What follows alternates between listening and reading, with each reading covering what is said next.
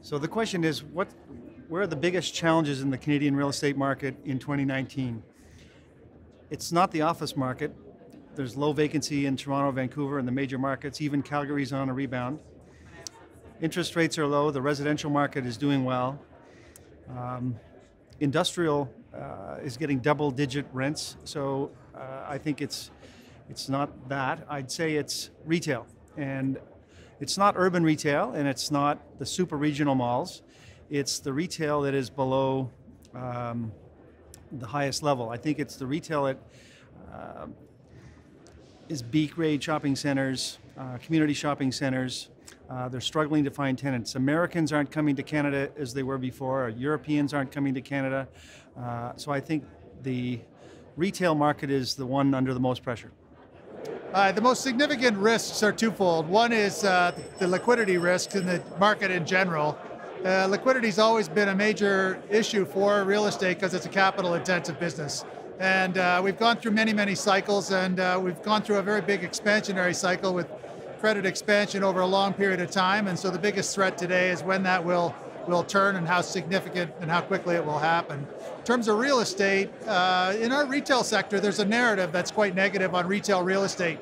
In my judgment, e-commerce effect on especially grocery and drugstore anchored retail real estate is really the Y2K of this generation. E-commerce will not affect grocery and drugstore anchored real estate the way that the narrative is being described in the public markets. So we're quite comfortable with our fundamentals, the strong growth in terms of operating fundamentals, as well as the development opportunities that we have in our portfolio that will more than offset any potential threat from e-commerce.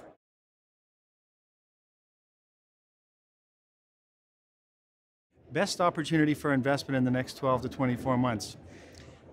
I think sticking with the major cities in Canada is a good bet.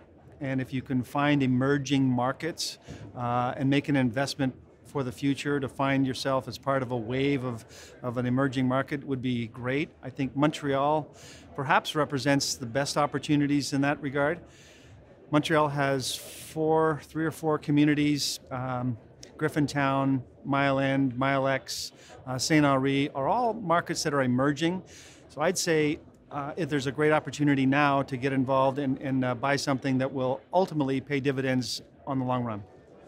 Yeah, for Crombie, the biggest opportunity is clearly residential development on what today is grocery stores and parking lots in the middle of big cities. So Crombie has a $5 billion enterprise value with a $5 billion development pipeline. And the development pipeline is all A-plus real estate, Vancouver, Toronto, Calgary, Montreal, some of the best cities, I think, on the planet. And we have, great opportunities, great dirt that today is, purposed with single-story, Safeway or Sobeys stores that ultimately can be turned into fantastic A-plus new grocery stores with some additional strip shopping centers. And then more importantly, on top of it, 1 to as much as $500 million of residential development up above it. So creating tremendous amount of net asset value growth, tremendous value creation for our unit holders, and also importantly, creating great community places, placemaking in some of the best cities on the planet. So that's our biggest opportunity.